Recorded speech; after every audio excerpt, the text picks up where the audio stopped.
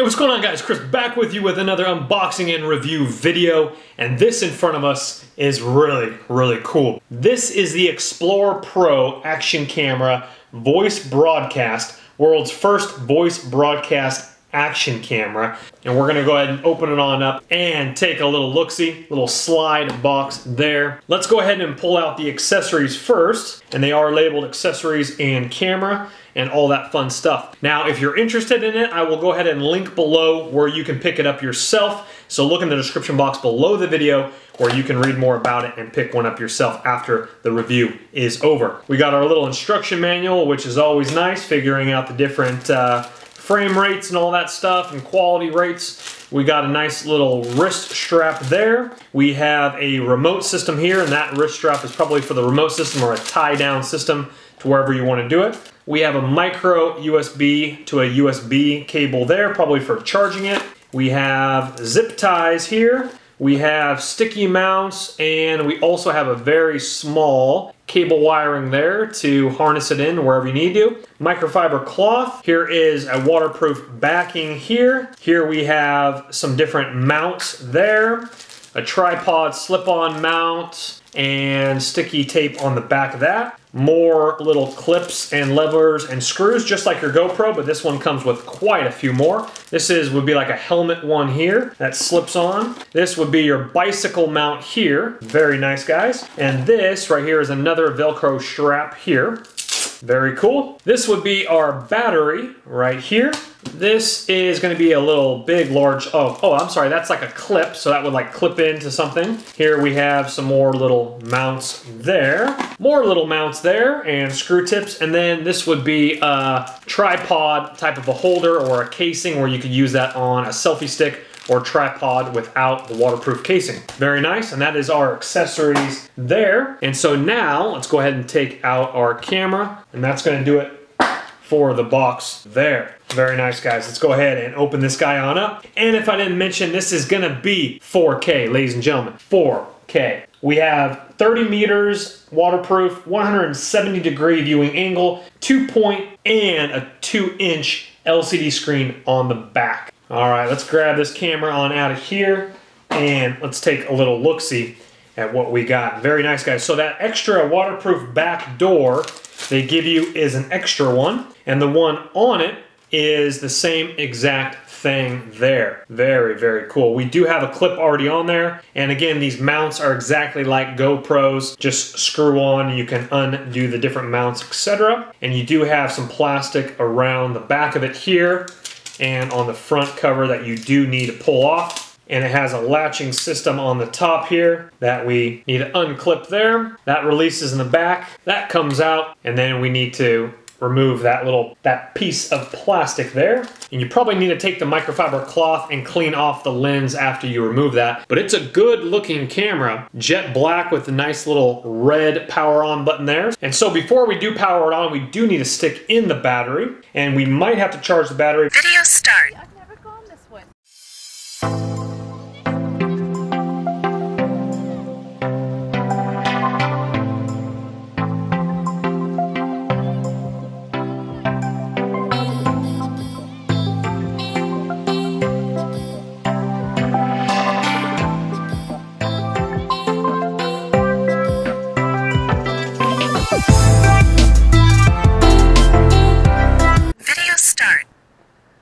We just finished our walk, and we're testing out this new GoPro camera. That's why you're probably wondering what's going on.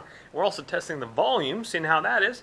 Let's go on inside and get some stuff done. Now the windshield is a little bit dirty, but we're going to be testing out the nighttime shot from inside the car, driving down a dark street just with the street lights on to the left, just to kind of test the different low light capabilities. Back power. Again, the camera is outside of the case and has been during the whole entire testing time. And my finger is on it like a vlogging camera, where my middle finger is on the right-hand side, my thumb is on the bottom left. Hopefully I'm not blocking any microphone imports or whatnot, but we're also going to be testing the audio quality of this compared to other cameras and to see how good it is. Let's say you were to use this as a dash camera for like Uber X driving or Uber driving. This is what it would look like here, the field of view in the back of the car behind me if you had it up on like a windshield mount, etc. like this.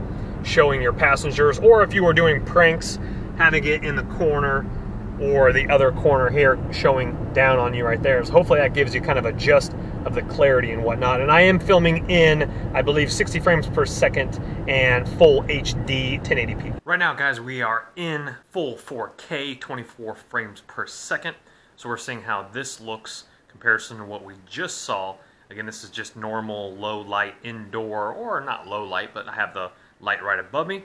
We're also going to check out a couple more settings. And again, I'm not really sure where the mic input is. It's either on the sides, which I'm pretty sure, I think the speaker's on one side, and over by the memory card area, I think the mic is right over here. It sounds pretty good, again, outside of the case, is which we have this in right now. And so, of course, with a waterproof case, it would sound like GoPro, very muffled, or probably very little sound you could actually hear. So now we're back in 60 frames per second, full 1080p, and I'm actually at 140 degree angle, so you're probably not seeing 170 degrees like you just did. Now we're at 140, and we're gonna work our way down. They do give you different options if you wanna take it from really wide to more straight on. Now we're in 110 degree angle as it's narrowing in. My arm is the same distance away from my face. Now let's go down to 70. Again, this is 110 degree. Okay, we're in 70 degree angle as I've gone from really wide to narrow. So how does this look? How does it sound? Next, we're gonna go ahead and put it back in the case and test out the sound inside the case here. Okay, if you can hear me at all, I'm talking in the same tone of voice I was before. We're testing out the volume control inside the waterproof case right now. Well, guys, overall, a very solid camera. Now, again, a couple pros and a couple cons. Now, a couple issues that we did see exactly at the very end of the video was the sound quality inside the case. It wasn't even being able to pick up my voice inside the case at an arm's length away like this, like you were vlogging or so. So just know that the sound quality, you're not going to be able to pick up anything inside the waterproof case. And also with the voice prompt, we heard video start. That is if voice prompt is on, but you have the option of turning that off, and you have the option of turning off the date and timestamp as well if that annoys you in the bottom left corner. But if you want this for a dash camera type of a thing on a windshield mount or something like that, that would be a good option to have for that type of feature. Now also, we did notice a little bit of shakiness in the camera footage as I was walking or during driving or so. So just know that for a budget action camera, it is very solid with a very cool features.